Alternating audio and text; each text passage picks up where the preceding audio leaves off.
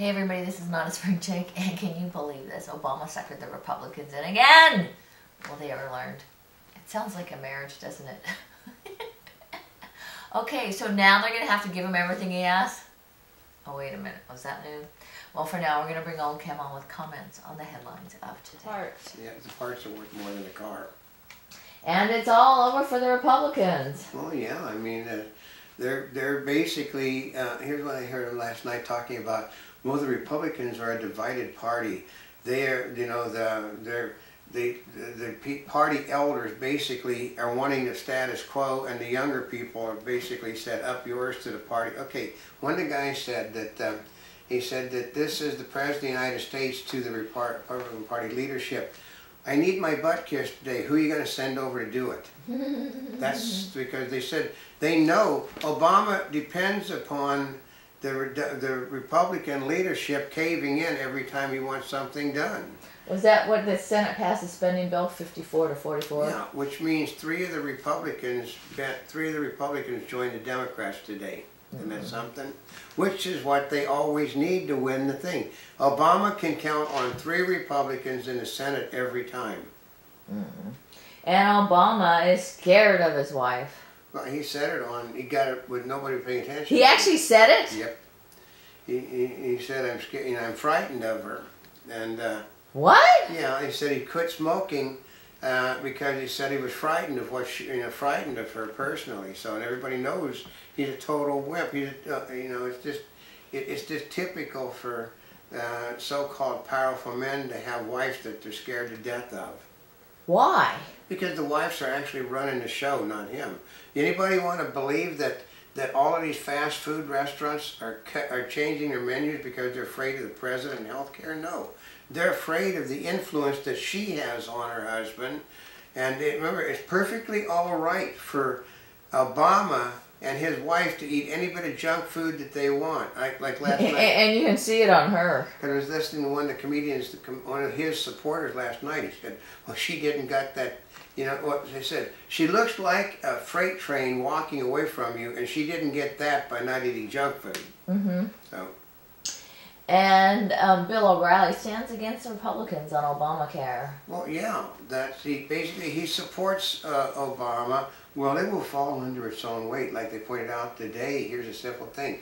He said Social Security was a disaster from day one. It still is a disaster. Medicaid was a disaster from day one. It's still a disaster. FHA was a disaster from day one. It's still a disaster. There is no such thing as a government program that goes away. Once it's there, they never even fix them. They just continually pile money into them. And there's no way to fix Obamacare. You have to throw the whole thing out and start all over again. And the Democrats are never going to allow it because it's their signature program. Even if it bankrupts the nation, they're not going to dump it. And Cameron appeals to Scots 1 year before referendum. Yeah, well, they're going to vote themselves out because here's the problem. Most of everything that England has comes from the North Sea. The North Sea is the domain of the Scots folks, not the British. And Merkel's anti-mandate. Yeah, because there are the younger Republicans are in unison with the younger America. Okay, they said they needed, by April 1st, like 7 million people signed up for Obamacare that basically aren't on insurance now. And it's not happening because young people, virtually every major member of the press, in publications or television stuff in this country have all said the same thing. They're not stupid. If you're not paying anything before, why do you want to pay $3,000 or $4,000 now? It's just the president. Well, this is going to be so good for you, and you can help other Americans. Well, they don't care about helping other Americans, and they basically aren't going to pay $3,000 a person to get something they don't want.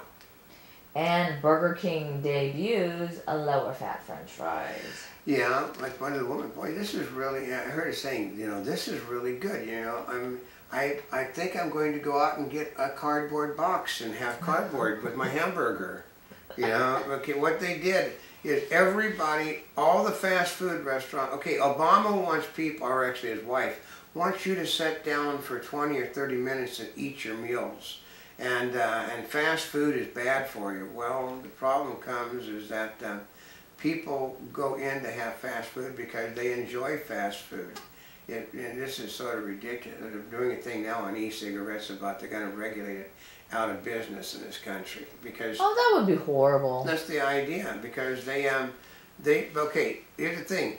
They won't let you have an e-cigarette, which for the most part has no tobacco or nicotine in it whatsoever, but they will let you smoke smoke marijuana in places.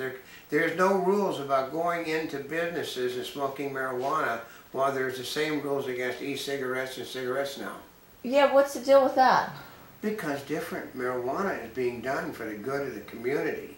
They're going to make taxes. Oh, what did Herbie Daddy say? You mean like Colorado and California are finding out that it's cheaper for the people to buy the stuff exactly like they did before than to pay the taxes they're putting on the marijuana? Oh my gosh, it's cheaper without taxes. Yeah, I know. That Herbie Daddy said only a Democrat and Libertarian Republicans would not understand that they would simply go get it from the source without the taxes on it. You mean like where they were getting it from before? Oh, exactly from the same place they were getting it from before.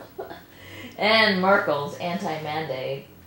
Oh yeah, she lost control of her legislature and she became the head of the country by the largest victory total since Adolf Hitler, and she has no control. So here's one of the people that was trying to unseat her said specifically, he said, if your party lost the majority of its seats because of Merkel's policies, and Merkel wins in a landslide, shall we say that election was not exactly honest? Yeah. And after Syria, Congress are wary of Obama's Iran thaw. Oh yeah, well he's talking, Kerry is talking to their version of him in Iran today, and they're basically coming to an understanding that it was the Republicans that spread all of these rumors about Iran, that they're not after nuclear weapons. It was George Bush and the Republicans that spread that rumor. They don't have all those centrifuges building things for nuclear weapons. It was George Bush. See, the Obama administration appreciates another world power coming to his side when it's about George Bush and Republicans. Mm-hmm. And Germany sold Syria chemicals with military potential, government. Yeah, so it's... Okay, today they've all decided that there's more places that have Syrian chemicals than they originally thought. So, oh, yeah. And the U.S. IRS official at heart of Tea Party review scandal retires. Yeah, they gave once she's out of office, she becomes like Hillary, and she just simply won't go testify now. So, really? Here's the problem: is the Republican leadership kisses the rear end of our president. Mm-hmm. They only need 40 votes in the House to keep anybody from being interviewed, and they only need 3 Republicans in the Senate to stop it. So nothing is being done. There's no investigations actually moving forward on this president because he has too many people on the Republican side in his back pocket. Mm-hmm. And government seeks dismissal of Petraeus-related lawsuit. Well, yeah, because the lawsuit has no validity, and they shouldn't even be paying attention to it. You know, this is the woman that blew the whistle on him as having an affair with somebody else. First of all, he wasn't a member of the United States military, so therefore the code of ethics does not exist for a guy that's a cabinet member. Yeah. So that's why they're ignoring it, just irrelevant. Oh, gosh. And fire breaks out on Russian nuclear submarine. That happens a lot on Russian nuclear submarines. They had one that sank. One of their big Typhoon things sank right in the dock it was at and killed a whole bunch of people when it caught on fire. And the submarine that they sold to Turkey, and it was sold, I guess it was sold to, it might have been sold to Turkey. I know it was India when it sank. It caught on fire and sank, and that one in the harbor. So. And a Monty Bubbleism from the Mark Twain of the Animal Kingdom. Oh, okay. Often things are not exactly as they seem to be and actually turn out exactly as they were meant to be.